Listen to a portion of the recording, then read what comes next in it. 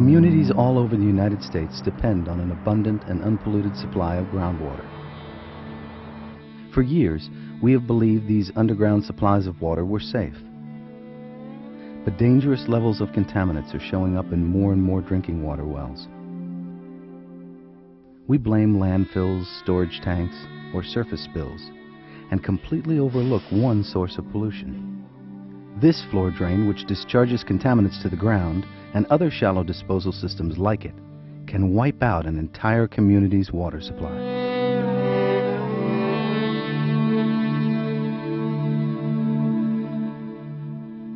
Most facilities which manufacture a product or provide a service use industrial chemicals and generate toxic wastewater. And sometimes they use a floor drain, a septic system, or a storm drain to get rid of chemical spills and process waste.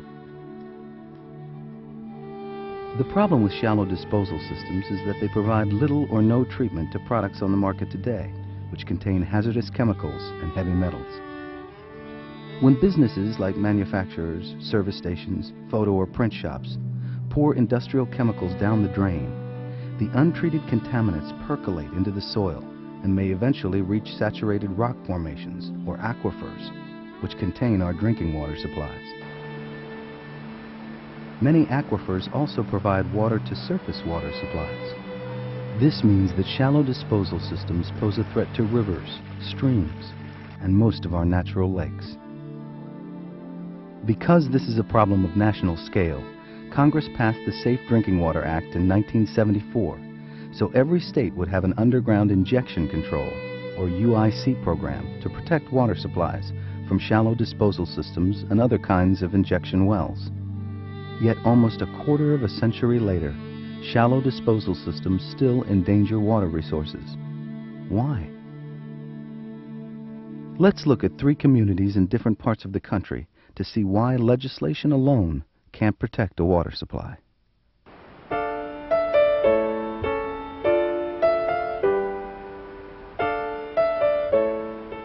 For many years, residents and businesses in the suburban community of Great Falls, Virginia, used both drinking water wells and septic systems without any concerns. Dr. Albert Lee and his wife Catherine chose Great Falls as a place to build their dream home. We wanted a safe place to raise our children, and we wanted a clean environment to raise them in. But after they moved in, laboratory tests on the Lee's well water detected high levels of toxic solvents. You would never know there was anything wrong with the water. I mean, it looks fine, it tastes fine. Made me feel a little upset that in my readings of perchloroethylene, the substance is known to be a liver toxin and potentially carcinogenic. Concerned about their family's health, the Lees are using bottled water until they are connected to a public water supply system. The solvents, which contain perchloroethylene and trichloroethylene, or PCE and TCE, have come from a septic system located in a shopping center within a quarter of a mile of the Lee's home. The shopping center and most of Great Falls are on top of a formation of fractured bedrock, which made it easy for the PCE and TCE to move into the drinking water supply. The local government alerted the community to the contamination. We conducted some sampling in early March of approximately 15 homes. We found some contamination in a number of the wells. EPA, which administers the UIC program for Virginia, took action and began monitoring nearby wells to determine if additional wells have been adversely impacted. So far, the water supply system of a swim club and the wells of 5 homes have levels of PCE and TCE which exceed national drinking water standards. The local government and the shopping center have taken steps to protect citizens of Great Falls from further exposure to contamination. But there are 30,000 septic systems in the county around Great Falls. Commercial and industrial wastewater disposal continues to be a potential problem.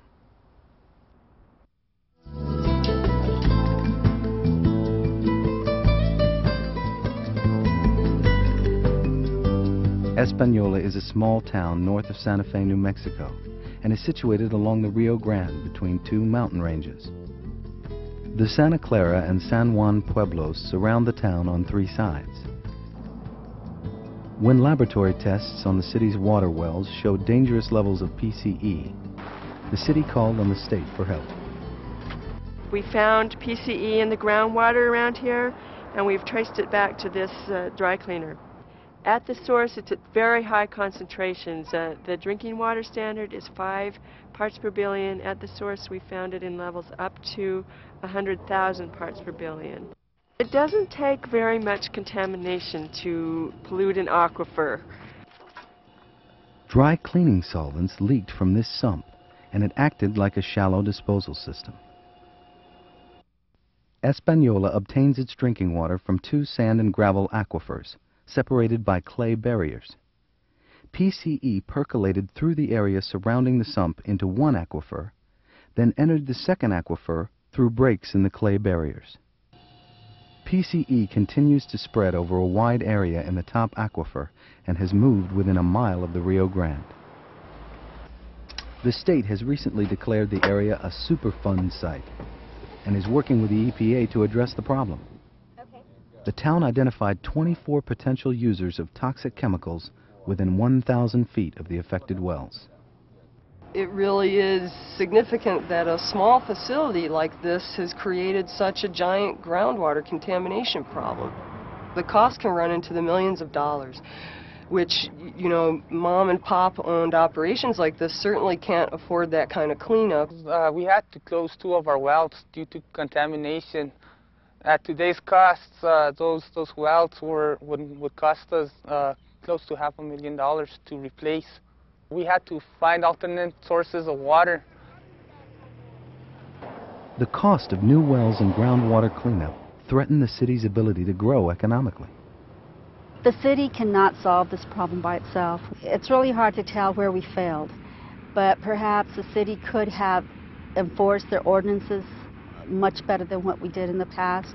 I think we need to have more control over the growth in the area and have control over what types of businesses are established around our wellhead protection areas. The wellhead protection program is beginning to work. The purpose of this sign is to help educate the public on what wellhead protection actually is. EPA, state and local governments are working to find a way to keep PCE and TCE from reaching the Rio Grande, upon which the pueblos depend. We've become so used to this way of life and the pristine nature of the river. It's very concerning that that could all change with chemical contamination. One of the major lessons that the city of Espanola learned, that it's cheaper to spend a few $1,000s to prevent contamination, to do a study, versus a few $1 million to have to clean up.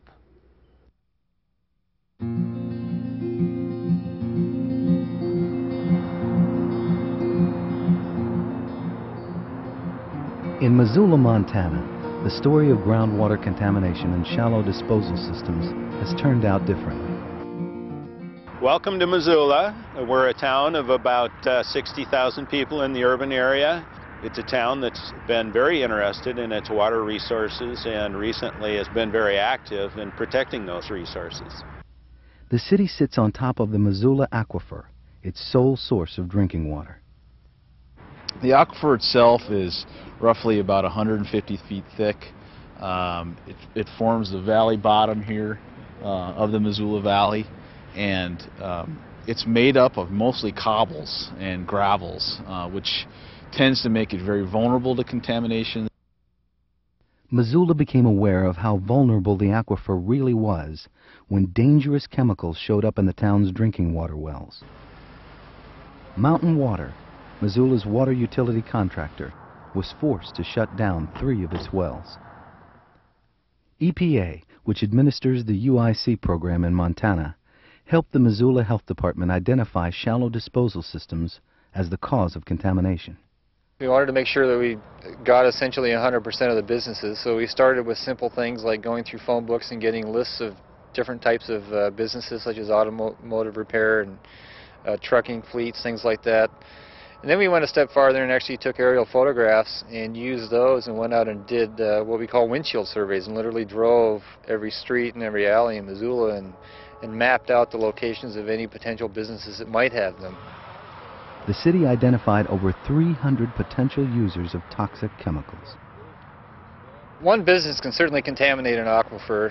When we're looking at 300 businesses, then we feel we have a really significant problem. The local government realized it had to mobilize all available resources in the community to solve the problem of shallow disposal systems. Local business became part of the solution instead of the problem. Business believes that if you have a clean environment that it's good for business, so the Chamber got involved with a campaign that we call It's Good for Business, where we recognize businesses around town for being environmentally conscious, and we actually went out, interviewed them, and picked awards and then put them on TV so that the rest of the community could know what these businesses were doing for the environment and for the aquifer. Business and municipal facilities which used toxic chemicals sealed drains and converted to a dry shop, or reduced or eliminated wastewater by installing holding tanks, or converted to environmentally safe disposal methods. There is a responsibility that we have as business people because of the water. We're told that Missoula's water here is unique, the situation we have, and I believe it. Recycling has even become a profitable business. Since people have been aware of the water problem, our business has grown. More people are conscientious of recycling oil. Here's one of my trucks coming in. I've been doing a pickup at the dealerships in Missoula. It's got 2,000 gallons of used oil on it, and he's going to pull up here to the pump station and unload. Government facilities had to correct the problem as well. Some engines leak oil, and it was dripped on the floor, and that oil got mixed with the water from washing the vehicles, and that went into the drains. What we came up with was a holding tank program whereby all of the floor drains were routed into a holding tank. Missoula also integrated commercial and industrial wastewater disposal with its solid waste management program. In place of simply disposing of wash water or shop water in a floor drain now, they usually catch it. They're either on sewer or they capture it in a tank and have the tank pumped. The city has been real cooperative in use of their drying beds at the wastewater plant for drying out those wastes, and the city hauls them up to us, and the total cost of that has been pretty minimal compared to what I think people expected it to be in the first place. The City Council enforced local ordinances to restrict land use over sensitive water supplies and extended the sewer into the business district. Part of the effort related to this area was to try to extend city sewer, and that was recently done, and that gave the businesses a viable long-term solution to using these shallow disposal wells. The health department educated community leaders and institutions. We're looking at two models that I use frequently in my presentations for both kids and community groups. We find that having a visual for surface pollution and groundwater pollution, people understand it more, and it's an invaluable tool for me. TV stations and newspapers got involved, and Missoula gained the support of scores of volunteers to ensure the success of its prevention program. Today, Missoula's groundwater meets EPA's drinking water standards, and all city wells are back online, and the entire community is committed to keeping them that way. Missoula has accomplished this without closing a single business or taking on serious financial burden. Once we had the need to protect the drinking water supply sold, the rest of it was easy. It's never too soon or too late to protect your community's water supply. Local officials in Great Falls, Virginia, Espanola, New Mexico, and Missoula, Montana learned that even with protective legislation in place, they had not recognized the real threat of shallow disposal systems. Local leaders, politicians, have to be thinking of the public good. And the public good is clean water, clean air. And if they fail to assess that, if they fail to remedy that, then there's going to be problems in the future for them. Take steps today to protect your drinking water. Contact the EPA Safe Drinking Water Act hotline at 1-800-426-4791. for the name of the state and federal agencies that manage the Wellhead Protection Program and the Underground Injection Control Program in your state. You can also reach EPA at this internet address.